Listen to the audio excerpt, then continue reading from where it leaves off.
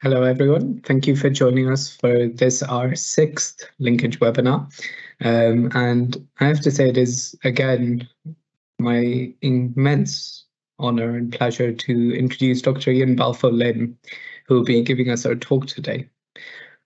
Dr. Balfour-Lynn, he is a consultant until his very recent retirement in March in paediatric respiratory medicine from the Royal Brompton Hospital in London. There, he was a tertiary pediatric respiratory consultant, and he was director of the Royal Brompton's Pediatric Cystic Fibrosis Unit for over 14 years. He has multiple publications within the field on clinical aspects of cystic fibrosis and its treatment. His other work has included being the chairman of the Cystic Fibrosis Group in the European Respiratory Society, and he was also president of the British Paediatric Respiratory Society and sat on the NHS England's clinical reference group, where he represented pediatric respiratory medicine and cystic fibrosis. So today's talk, Dr.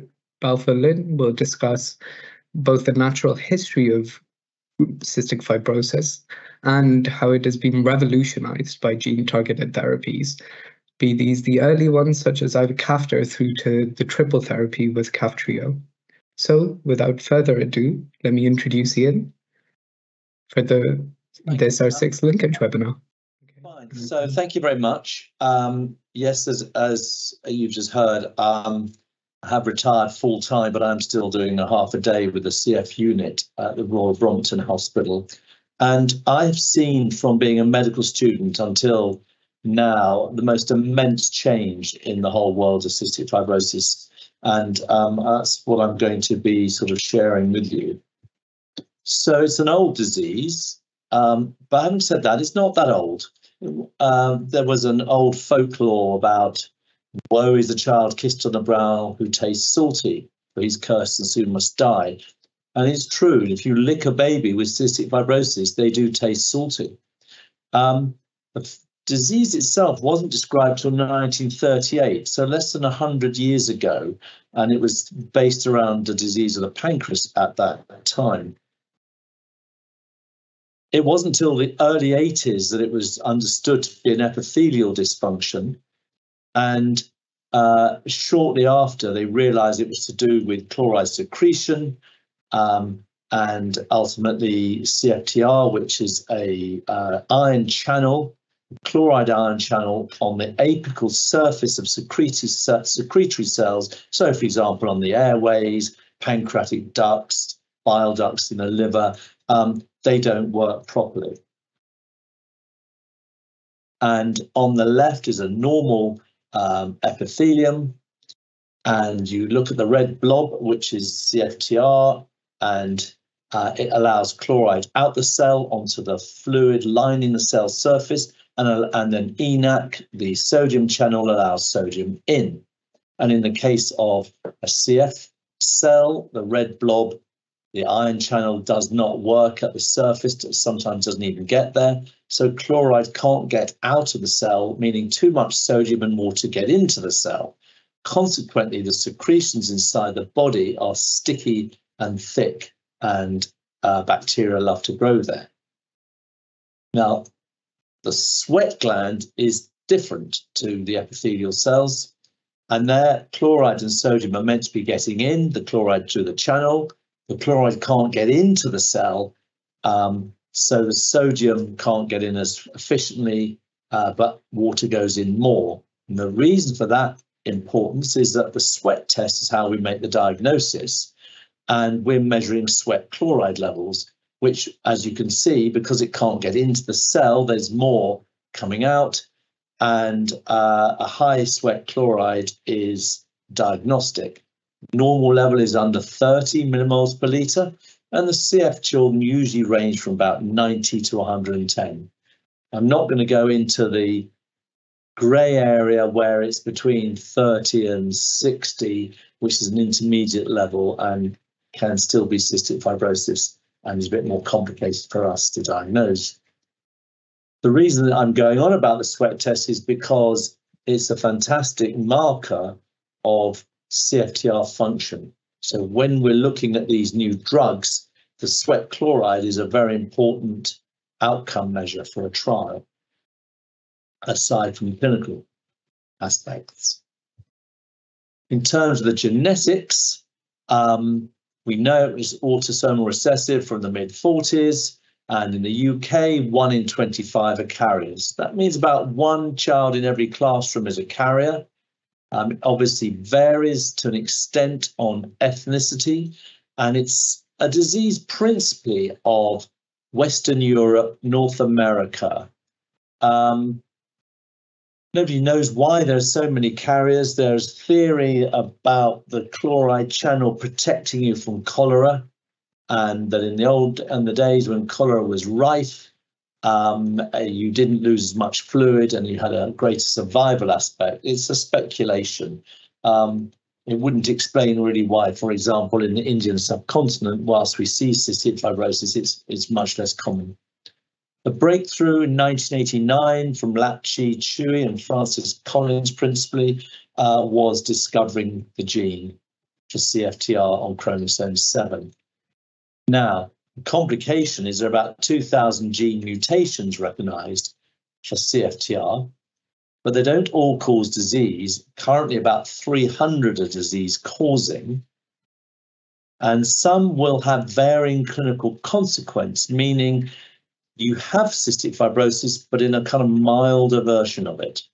And CFTR2.org is the database where you can look up a particular person's gene mutations, or gene, we're not meant to say mutations anymore, we call them gene variants. And we look at the variants and see what that's predicted to do, i.e. is it disease causing, is it a clinical consequence that is variable? The commonest mutation, sorry, I always will say mutations, but the commonest variant is delta F508. That's the old name for it. It's also called Phi 508, Del, etc. 70% of CF variants are delta F508, and 2 delta F508s, homozygous for delta F508, approximately 52% in the UK. So half the patients have got 2 delta F508s. And in fact, although I said there's over 300 disease causing, 29 of them account for almost 90% of the variants that we come across. It's a multi-system disease, but the principal thing are the lungs, and that's why I'm a paediatric lung specialist, and actually most CF paediatricians are lung specialists. In the older times, i.e. 70s and 80s, there were some who were gastroenterologists principally, but respiratory infection, bronchiectasis, damage to the lungs, respiratory failure ultimately is the commonest cause of death. The gut is affected, the pancreas is insufficient, meaning that they can't make the enzymes to absorb fat, which is why in times gone by you would have very, very skinny children, underweight, malnourished, basically, because now we just give them the enzymes and with everything they eat, and it really is everything apart from like a nice lolly or a piece of lettuce. Liver disease can happen because the bile ducts get clogged up. Men are infertile. The gut can get blockages, which can be only constipation or quite severe. Other things, finger clubbing, toe clubbing, arthropathy, joint pains. And now that people are living longer, we're finding increased cancers, particularly the pancreas and the gut. And in fact, adult centres are now doing screening colonoscopies regularly. ENT issues, sinuses, polyps, little growths in the nose. And then, of course, there's psychological issues of the whole thing. So I've kind of just given you a bit of an overview. This really is a multi-system disease, although principally lungs and gut. And there's just a slide to show on the left, the yellow dots are Staph aureus and the green dots rods are Pseudomonas aeruginosa. They are the commonest bacteria. You can see a bronchoscopic picture in the bottom left, which is very thick, sticky mucus. That's because the airways lining fluid is dehydrated. And ultimately on the top right, you'll see a CT scan showing bronchiectasis widening and damage of the airways. It's a neutrophil disease, hence the little picture of a neutrophil. and ultimately respiratory failure. Now, what about the prognosis before the modulator drugs? Well, when I was a medical student, people died, and that was in the mid to late 70s, early 80s.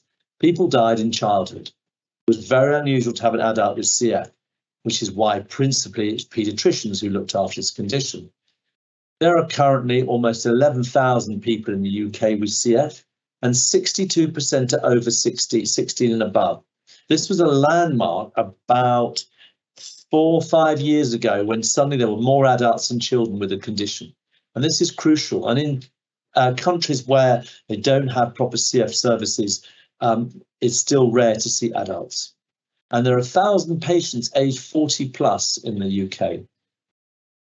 The median age of death is 38 years. Now, what that means is that's currently the commonest age people will die at is actually in their late 30s. And that's, of course, because they were born 38 years ago when the treatments weren't as sophisticated as they are now. The median survival is the figure at which half babies born today will live beyond that age. So before these modulators, the median survival currently was estimated about 47 years. That's still amazing if you think that half the people with CF will live longer than 47. Obviously, it's still not as good as a long life.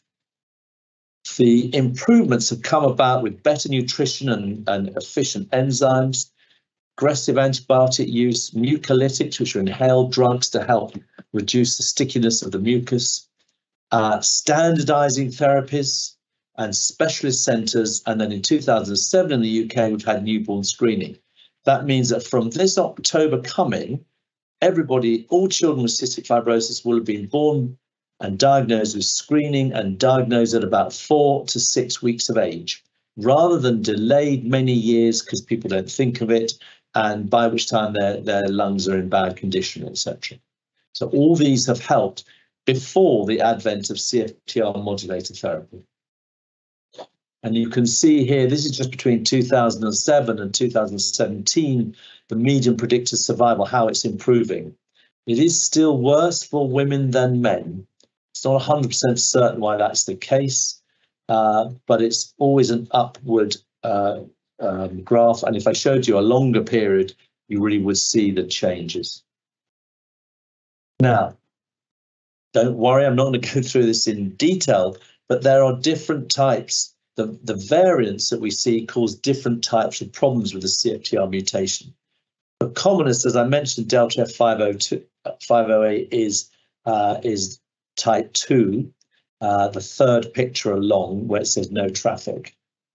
And that's where essentially the CFTR doesn't actually make it to the cell's surface, and what does make it doesn't work very well. The other one to highlight is type 3, which are gating mutations, where they get to the surface, but they don't work so efficiently. And the only other one to mention out of all this lot is the far left, where there's no protein with an X at the end. And that is important because those people, unfortunately, cannot benefit from the modulator treatment. It has no impact at all. So CFTR modulators are small molecules. The drugs are small chemical compounds. They are easy and they're cheap to produce. About $6,000 US for a year's worth per person. So remember the $6,000 figure for when I tell you what the drugs cost. Potentiators are the types that increase the channel opening on the cell surface, and correctors increase the amount of CFTR that reaches the cell surface. And this is important again in the types of drugs that we're using. The CF Foundation essentially is the charitable organisation in the USA, which raises a lot of money very effectively. And a while ago, they collaborated with drug companies, pharmaceutical industry, with a tactic of what was called high throughput drug screening. So every compound, every drug that was currently available for any other condition, which is important because it means it speeds up the process because it's already been licensed.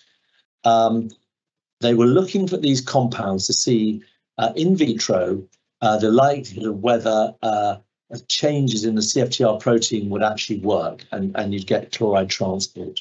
And they tested over 200,000 drugs, this mechanism. It was a fantastic project, really. And this is where we are now. And Vertex company basically have a monopoly on all the drugs at the moment. There are other companies who are trying to come up with their own versions, but so far it's only Vertex drugs. And Kaftrio, which is the drug name, so that's the name I will use. The trade name is Kalydeco. And then we have, that's the first. Then the next two are all Orkambi and Symkevi, and you'll see they are Kaftrio. And Kaftrio is a potentiator, works better, whereas Lumacaftor and Tezacaftor are correctors, help. So you've got a dual therapy there, getting the cell, getting them to the surface better and getting them to work better. And now we're using triple therapy, which is Kaftrio as well as two correctors, Tezacaftor and Alexacaftor. And that's Kaftrio, triple therapy. So Kaftrio came along, and you can see the main early publication in New England Journal of Medicine was in 2011. So we've had this drug for a while. It's for gating mutations. Initially, G51D was the mutation because that's by far the commonest. These are Celtic genes, so much commoner in Ireland and in the UK to an extent, but only 5% of patients with CF in the UK have a gating mutation. And some countries, for example, Portugal, they have hardly anybody with a gating mutation. So this drug came along, and the initial study is obviously 12 years and above, and you can see on the right-hand side. Now, if you remember, if you look at the right-hand lower graph, I mentioned about sweat chloride, 100 classic abnormal sweat chloride for the placebo. And look what happened if you went on to Kaftrio. Within a couple of weeks, the sweat chloride came below 60 into the 50s. That was astonishing at the time. It was remarkable that a drug could do that. And the initial studies, as I say, were in 12 and above, as they always are with pharmaceutical studies, and then you have to wait longer for them to come further down. And it's a drug that's taken oral twice a day. And there's someone who had tattooed the chemical compound on their foot because they were so pleased they could get this medication. And in terms of other clinical things, on the top left is lung function, which went up around 10%. Prior to this drug, randomized controlled trials of medications in CF, if it went up 5%, that was considered amazing. So this went up 10% for FEV1.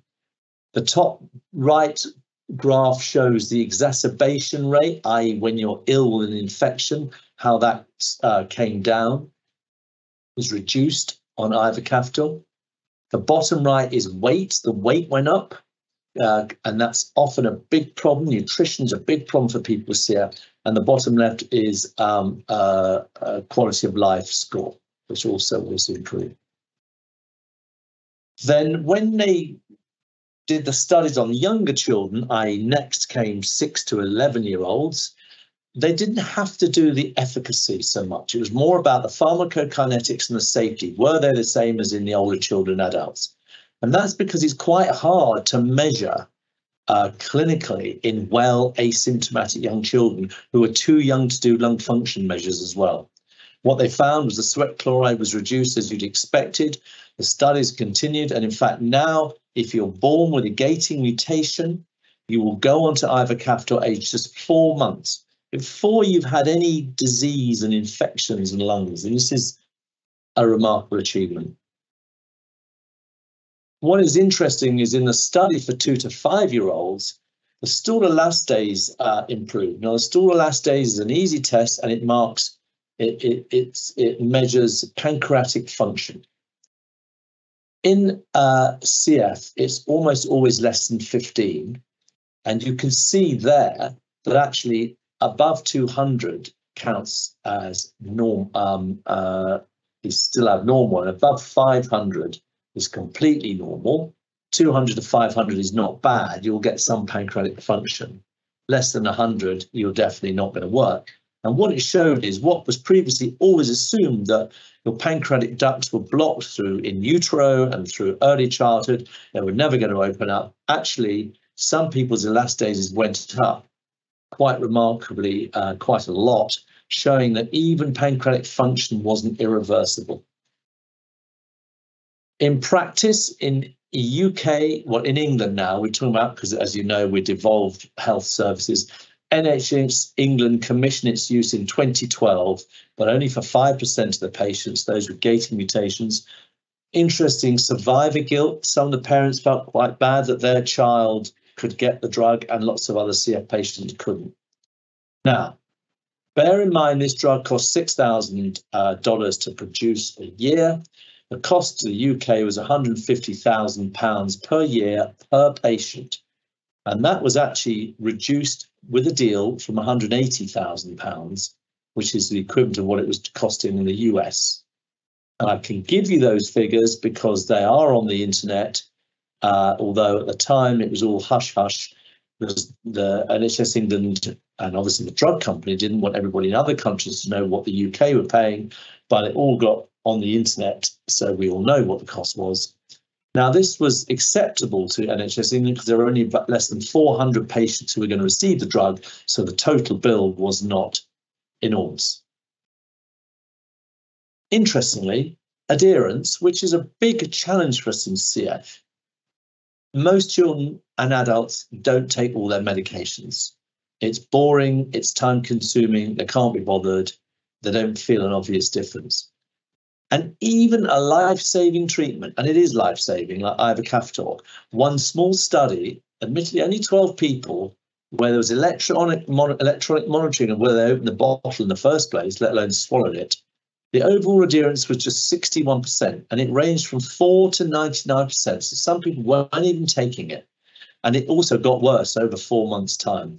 Of course, the patients all said they were taking it. Self-reporting was 100%. And I think this is interesting because this is going to be an increasing issue for someone who's born asymptomatic baby. Parents won't know what CF disease is like because no one ever gets it anymore because they're all on these medications and they're being asked to give treatments twice a day, every day for the rest of that person's life. And I think adherence to long-term treatment when you seem to be symptom-free and are remaining symptom-free will be the biggest challenge for CF over the next decades. Kaftrio was shown to be disease modifying. This is important because it's one thing showing a randomized controlled trial that there's an improvement, but actually it's changing long term. And this was registry data from the UK and the US. At the time, the US had been using it for 2 years longer than we had. And you can see there are about 1,600 patients compared to 8,000 comparators that were matched. And what you can see on the thing there is the risk of death was reduced from 1.6% in the comparator, i.e. factory placebo group, to 0.6%. And transplantation rate went from 1.1% to 0.2%. And there were less exacerbations, less hospitalizations, fewer complications like diabetes and liver disease, fewer bacteria cultured from airways. And a further study, which was a 5-year follow-up, showed the same improvement in death and transplant. So it was actually modifying the disease. It wasn't just affecting how you are at the time. The next drug that came along was a combination Kaftrio. Now, the importance of this and why it was a breakthrough is because it was for Delta F508 homozygous patients, which, as I mentioned, in the UK is half of the CF patients. So it was a breakthrough in principle of showing that something could help, but it didn't work anything like as well as Kaftrio did on the gating. You'll see the lung function went up about 3%, which isn't exactly, a game changer compared to Kaftrio 10%. The exacerbation rate did come down by a third, which was important. So it worked a bit, but it cost even more.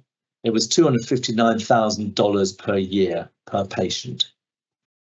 And that's interesting because you assume that a drug that will be given to far more patients because more people have this variant and will be eligible will be cheaper. But no, the company put the price up higher. It got extended to 6 to 11-year-olds with further trials. Now here, LCI's lung clearance index, it's because they're too young, some of them, to do lung function. So it's another way of measuring. It measures ventilation around the lungs. It's not measuring flow like FEV1 is. But you can see even there, the FEV1 only went up 2.5%. But the sweat chloride came down about 20. So still in the abnormal range.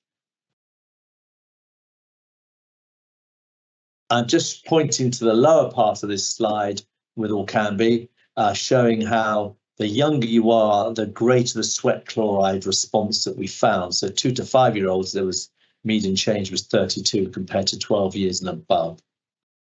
So what happened? NICE rejected it. They said it's not cost effective for that price.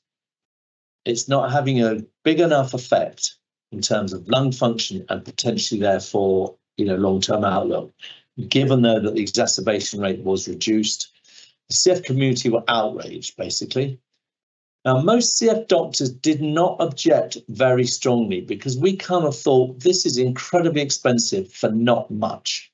And actually, at the time, I remember we worked it out that if we gave someone their own CF nurse and physio to visit once a day, we would definitely get their lung function improved more than 2.5%, and it would be cheaper. Now, later on in 2019, it did get commissioned to be used, and the license came down from 2 years and above. And in fact, just a couple of months ago, it's now eligible for 1 year and above. But of course, these are people with the Delta F508 homozygous, and they're only going to get it till 6 years of age because triple therapy will be used from 6, although very soon from 2. So actually, the drug is becoming a drug that will never be used, or will never be used in a country where Kaftrio is available anyway. Subsequently, there was a Me Too drug, Simkevi, where it was a different tezacaftor instead of lumacaftor. The efficacy was similar to Orkambi. Lung function went up about 4%. Exacerbation rate went down 35%. It is a safer drug, less drug interactions, and it was eligible to be used for Delta F508 homozygous or Delta F508 stroke residual function. And the residual function were milder mutations. It's available for 6 years and above, and effectively is hardly used because anybody with those mutations who is 6 and above will get triple therapy, which is far more effective. And the cost went up even further, by the way. It's $292,000 per year per patient, a fortune for a drug that is really only improving lung function a few percent. Now, triple therapy. This was the big one. This was the one where we were talking to NHS England for a few years, having seen the phase 2 studies, knowing how the phase 3 trials were going, saying, don't worry about Orkambi, and don't worry about the parents with their placards outside Parliament, but do worry when triple therapy comes around, because with triple therapy, we knew that we CF physicians and paediatricians would be out there with the placards as well. Effectively, you take 2 tablets in the morning and 1 in the evening, and the results for the 12 years and above were absolutely astonishing. And this is for people with Delta F508. So this is meaning most CF patients will be eligible. Sorry, I just had to flip that up. Okay, flip that back there. What did they see? Look at the lung function, the top left. FEV1 went up about 13% in those had Delta F508 on one gene, and the other one was any one of the minimal function ones. And below is the change in FEV1. For those with 2 FF was 2 Delta F508s. The exacerbation rate, you can see the right-hand graph from placebo to the drug went down markedly, including those needing intravenous antibiotics and those having to be in hospital. So incredible result for those who had either 2 Delta F508s or 1 Delta F508 and another minimal function variant. The sweat chloride went down by about 45. That's the sweat chloride concentration change. Again, remarkable. BMI went up, the weight, that's the Z, yeah, that's the absolute change in BMI. So very encouraging for weight as well. And at the bottom, you can see the change in sweat chloride for those with 2 delta F508s went down over 45. It was slightly better. Inevitably, unfortunately, the trials continued, and in 2022 published the 6 to 11-year-olds. Again, there we were using LCI with a mean change of 2.3. You just have to take it from me that that's a clinically significant change. That's the normal level for an LCI is to be under 7.5 roughly. So a 2.5 change is large, and the lung function went up for those who were able to do it by about 11%. Sweat chloride came down by 5. Fantastic results. And then this, which has just appeared in the American Journal of Respiratory Critical Care Medicine 3 months ago, is 2 to 5-year-olds. In other words, the age is coming down and down that you can start the treatment. And this is important. The earlier you start the treatment, you will stop lung damage happening. It's an open label study because they only needed to look at safety and pharmacokinetics, and the sweat chloride mean came down by 59. So that's getting into almost the normal range for sweat chloride. LCI went down a little bit, but remember these children are young and incredibly well to start with. It was safe and well tolerated. So this is the one good thing from my perspective that came out of the pandemic, is that there was great fear in the health services about people with cystic fibrosis, and if they caught COVID, would they basically all die and be very, very sick, take up lots of hospital beds, etc., which is, of course, was very important at the time. And I was part of a small CF pandemic group where there were 3 clinicians, 2 pharmacists, and some NHS England representatives, and we were responsible for a very short, quick, nice guideline what to do for COVID and CF. Brought in home monitoring, video consultations, and throughout all of this, we were hearing, because of course it was way above our pay grade as to these decisions for commissioning the drug, that it was looking very encouraging that Kaftrio was going to get licensed in the UK. And I reckon if it wasn't for the pandemic, there would be years of argument and delay and long, drawn out process to whether we would have been able to use this drug, this life-changing drug for CF. So in June 2020, we were commissioned to start using it right in the middle of the early time of the pandemic. In the US, they'd started in the previous October, and we actually started prescribing it in August 2020. And I have to tell you, it was very emotional, in fact, at that stage, prescribing this drug to patients. The 6-year-old, we started in January 2022 because the NHS agreement was fantastic, which meant that if there was any change to the license, we could immediately start using it. We didn't have to go through the whole process again of commissioning and everything. And the 2-year-olds, just a couple of months ago in the US, they've started using it in April, and we are hopeful that it'll be licensed and then commissioned in this country a little bit later this year. And that means you'll be starting a 2-year-old in Kaftrio before they've really got sick and bad lung disease.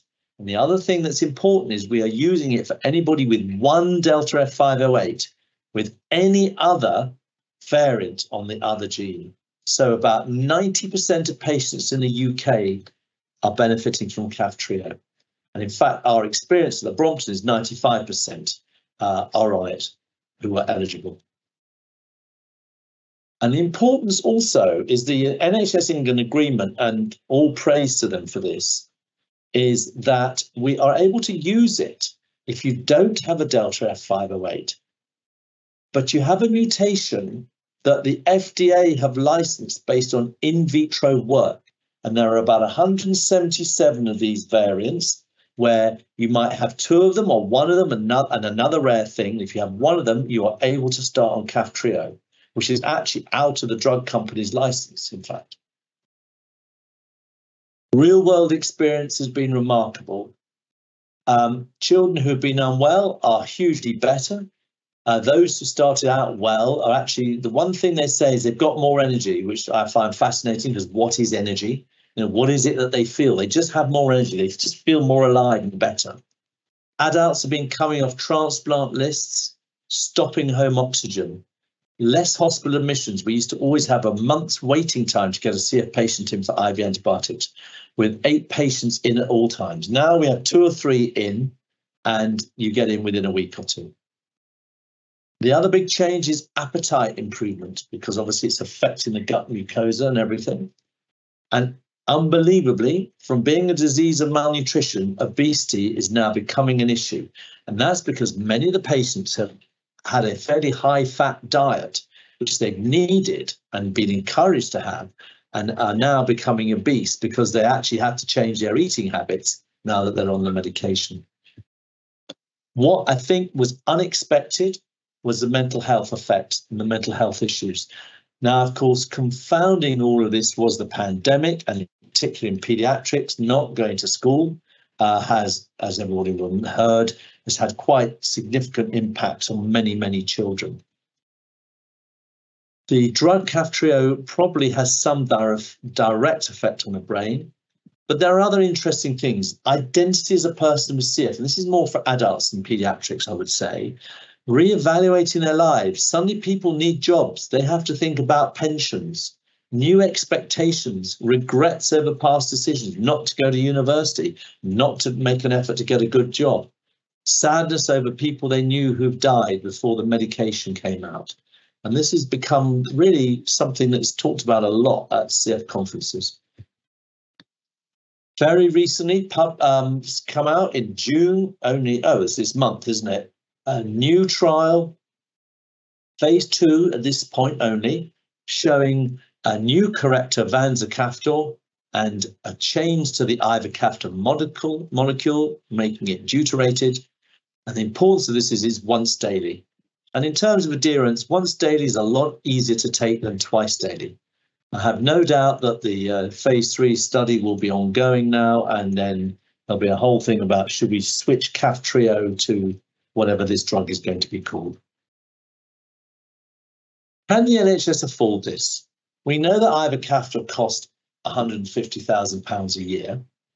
We don't know what Kaftrio costs because it's all hush-hush, and genuinely I have no idea. But if we assume it's £100,000, which is not an unreasonable assumption, and we know that 90% of 11,000 people are eligible, this is 9,900. I'm ignoring the age. I'm at the seaside, hence the seagull noise. I'm ignoring the age because it will be eligible for 2 years and above, and we're not down to 4 months. That's £990 million per year spent on nearly 10,000 patients. Bear in mind the previous NHS England spend for CF for everything was only £226 million a year, and now there's this massive bill on top. So praise for NHS England for making this happen, but you can see that there's an element of inequity. And not only will you take the drug every day, you're going to take it for a long time. This is the new survival predictions recently published. So on the left-hand side is age 12 to 17, meaning if you start the drug at 12 and you're on, just look at the red, that's all we're interested in, Kaftrio, 82 years median predicted survival. That means they're suggesting half people will live beyond 82. And if you started it, let's look at the right hand, age over 25. So you already have had lung disease for 25 years. The median prediction is still in the early 60s.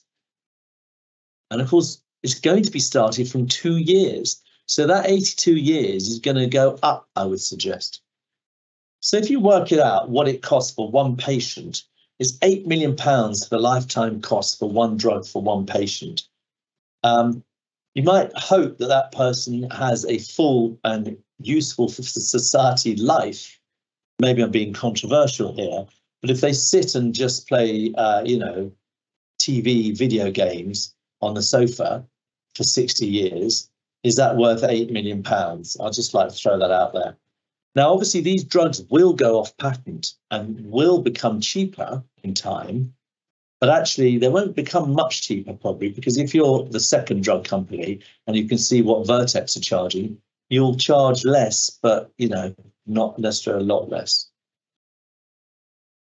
There are ethical issues here, because I've talked about what's happening in the UK, which is similar to the US. Now, this is an interesting paper published last year. On the left in red are all patients believed to have CF worldwide. Now, obviously, there's a big error bar there because you don't know people who are not diagnosed. It's estimated around 160,000. Diagnosed worldwide, 105,000, which is 65% of everybody predicted.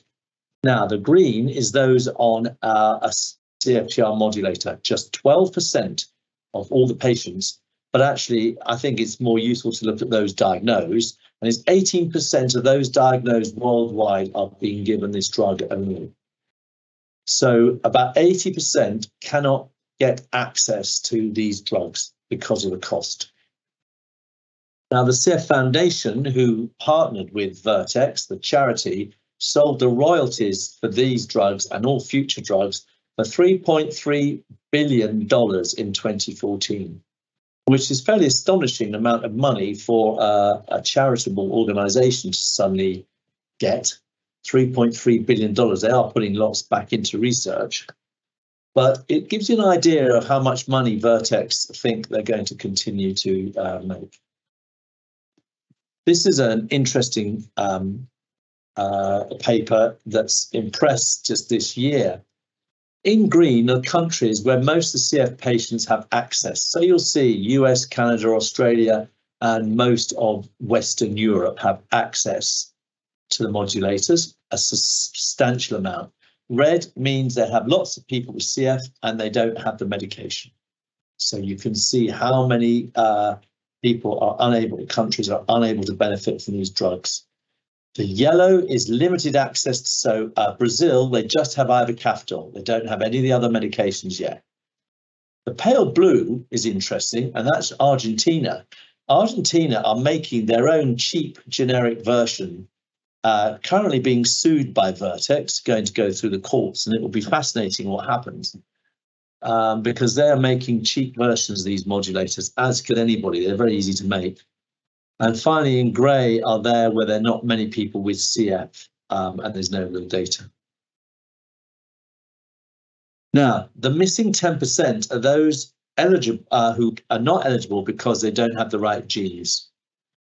And it's very difficult for these people if you've got a stop mutation with an X. But the CF Foundation are putting $500 million into research to try and look after these people, in particular those with very rare mutations who are often, of course, ethnic minorities. I've nearly finished, and I'm just going to mention very briefly two other lines of approach. One is gene editing. I'm mentioning it briefly because I don't understand it, but basically you snip out a bit of the faulty CFTR DNA, snip out a bit of DNA that contains the faulty CFTR mutations, replace it with a DNA. And this is something that may work for the 10% and is one of the areas being looked at. The other thing is gene therapy itself, which was something that was going full tilt at the UK. There's a lot of research into this before these drugs came out.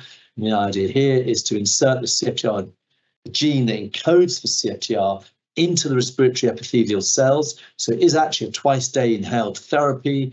And initial studies were using viruses in the US, but people were forming antibodies to those viruses, so you couldn't keep using the treatment. And in the UK, we were using liposome complexes. There was a randomized controlled trial with 140 people. And what you can see was there was a modest increase in lung function of about 3.7%. So it was a proof of principle that this might work. It worked a bit better. It was 6.4% improvement in FEV1 for the 50 to 70% of those who started with worse lung disease. Now, if you bear in mind the second and third modulator drugs, they weren't getting an FEV1 change as good as 6.4%. So there is a signal there, and there's still hope. And there's further trials going to happen in the UK in a consortium, CF consortium, using lentivirus. But I suspect we've got many years before this is likely to come to fruition. So in conclusion, progress in CF has been astounding. Initially a disease of death in childhood, then death in young adults, and now there's discussions about CF geriatrics and how the adult respiratory units, we need more of them because we're increasing the number of adults all the time. The paediatric population size is approximately the same in the country, but adults, they're all becoming adults. We don't expect death in childhood. We don't expect transplants.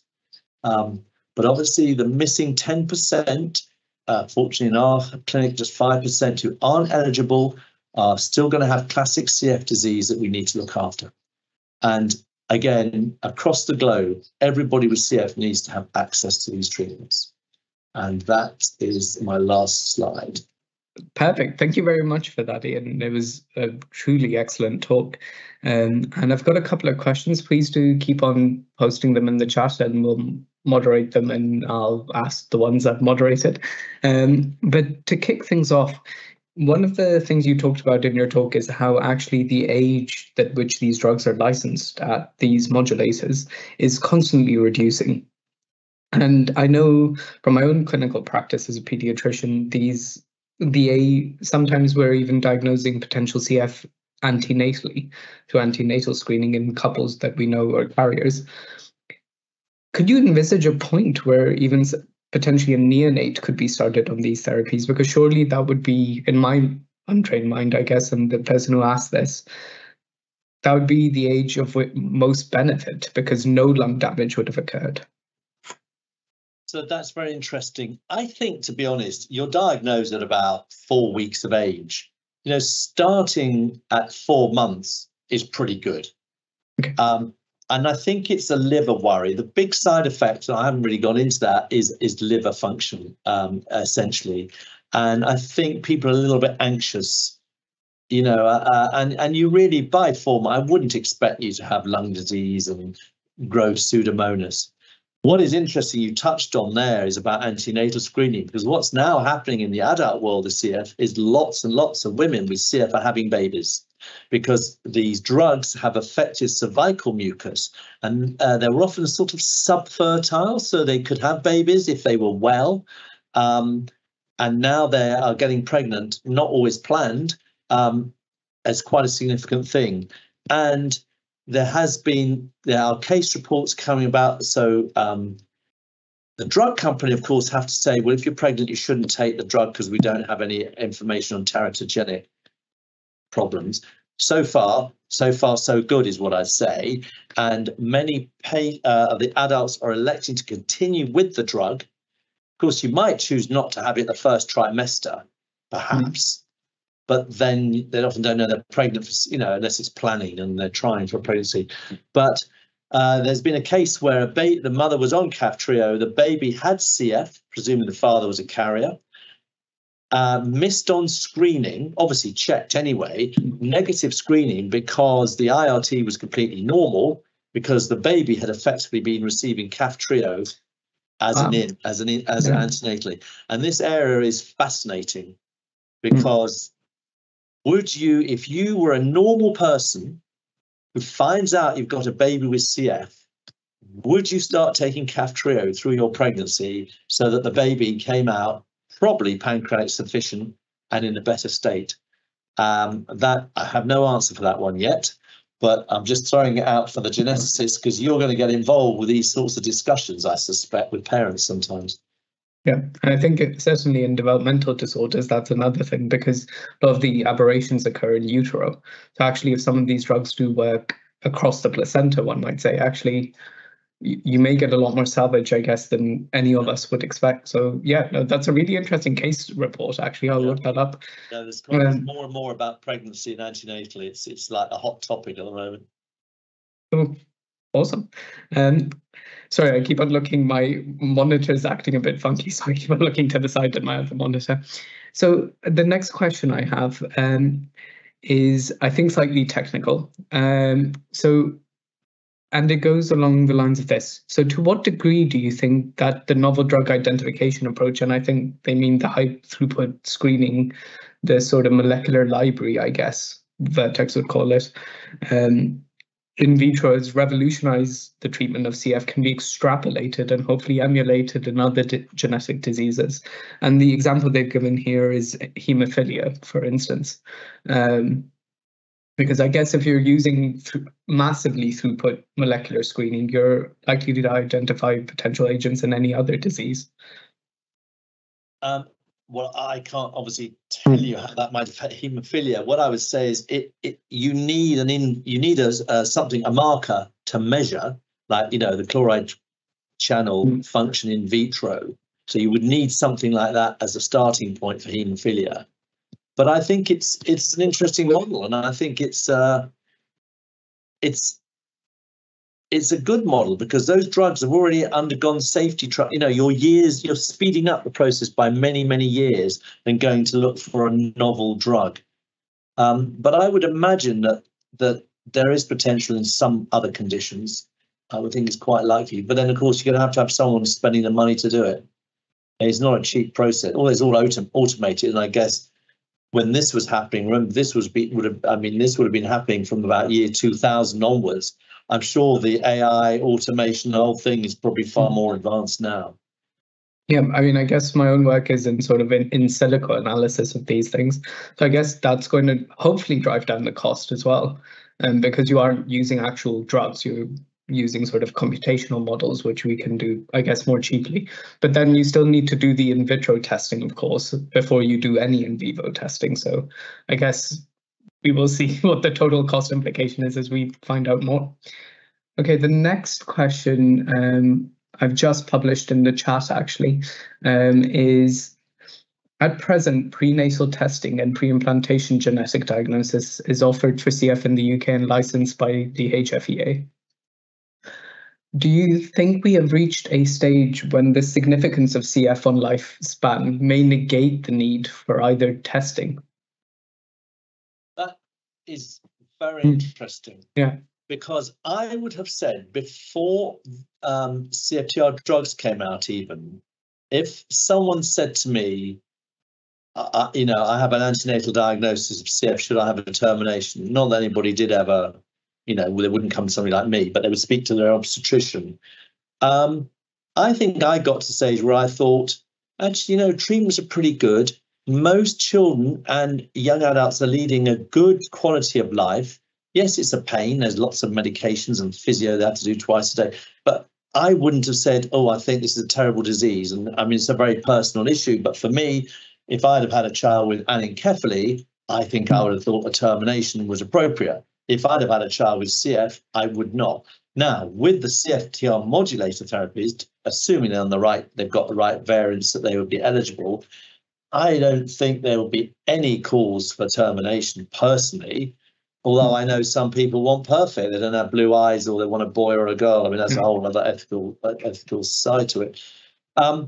I still think if you have a child with CF, it is still a big deal for that parent. You know, you have an expectation in life of a normal child living a normal lifespan. And, you know, not everyone is going to tolerate the drugs, side effects. Some people, sometimes even now, we sometimes have to stop them and restart at a lower dose and build it up, etc. So I think one is entitled to pre-implantation diagnosis, even in the current modulator era, I would suggest. Yeah. I've got a very interesting question, actually, and I've got to say I've published one which I'm going to say is probably a bit of a minefield, which the comment says, fascinating talk, thank you, and I wholeheartedly concur. This may be out of scope, and I think it probably is out of the scope of LinkAGE, but I think it's an important point. is there any legislation in place to curb the price hikes of life-changing therapies such as Kaftrio? I know in the States, following the whole insulin sort of problems they've had and the price hikes that happened with that, there has now been legislation, I think, from the start of this year that has saved quite a few lives.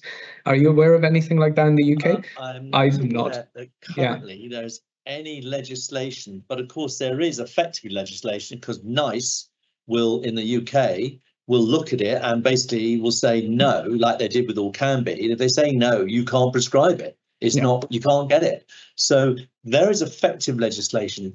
I mean, this is a huge area where actually society needs to take grip. Now, I've probably come across as anti-Vertex. I'm not. They've done a fantastic thing. They have changed the life of all my CF patients. But on the other hand, they became kind of hero to zero very quickly when they announced the price. And there's still a lot of feeling that they don't need to charge this much on a drug that is effectively cheap. Now, I know they have shareholders, and I know they say, well, if we don't have money, we can't do clinical trials. They are expensive and we can't research. So I accept there's a balance, isn't there? And I think they've gone too far one way. I mean, the most expensive drug I'm aware of is for SMA type 1 gene therapy. Yeah, which is over $1 million. But then we at the Brompton, we also look after SMA children who are on non-invasive ventilation. I've not yet seen someone as a result of it, but we've seen people who've had nusinersen treatment suddenly sitting up and things. So actually, it's remarkable. But I mean, this is society as a whole, isn't it? You know, because for the same money for one person with CF, you could do a lot of hip transplants. You know, and hip replacements. I mean, sorry, not transplants. You know, it's a very tricky issue. Yeah. And I think the funding is actually extremely important. I mean, and it's interesting that you mentioned SMA type 1 and UCNS, and I've literally just seen a child with it 2 hours ago, and this is why I was slightly late to this, to the sort of pre-talk briefing we had. But the last one that I've just posted and published in the group goes along the lines of this. Interesting point about the perceived duty of patients to make the most of their health. And I think this was a very important point that you made. And actually, I can see how if someone, if their life expectancy was 35, 38, they may not have the same stimulus as if their life expectancy is now 80. I mean, hypothetically speaking, to achieve a lot with their life, I guess, academically or otherwise. So does this not by extension also apply to every individual receiving free healthcare? And I think that's a very loaded question. Would those paying for the drug out of pocket have more freedom? I'm not sure I can really comment on that. Yeah, I mean, this is a minefield. Trouble. Yeah. But I know what you, I mean, I have thought, if the guy ends up as a burglar or a child molester, I mean, but then there's, of course, degrees of, you could say, well, if you smoke, when I was a junior doctor in the surgical ward, and people were having vascular complications, claudication, meaning they couldn't walk without terrible pain, getting gangrene in their feet, and they would have surgery, and the surgeon wouldn't operate if they smoked. But of course, they would just say, I've stopped smoking. And of course, they'd start smoking. And when they start smoking, you knew that artery graft was going to fail. Yeah. So I do think there should be some personal responsibility, but I'm not sure that anybody's able to make that judgment as to what that, I think it would be a very arbitrary and extremely ethically dangerous line to draw. Yeah. But I think that last question, I think, is probably £150 billion question. If you look at the NHS's annual budget, I think a lot of people think think about that at a very high level already. But I have to say, thank you so much for an extremely interesting talk, and I have to say a very stimulating Q&A. We're just going to pop up the closing slide, which has a QR code to this our 6th linkage webinar. Again, thank you, Dr. Balfour-Lynn. It's been an absolutely great talk. Please do go to the QR code. Thank you again.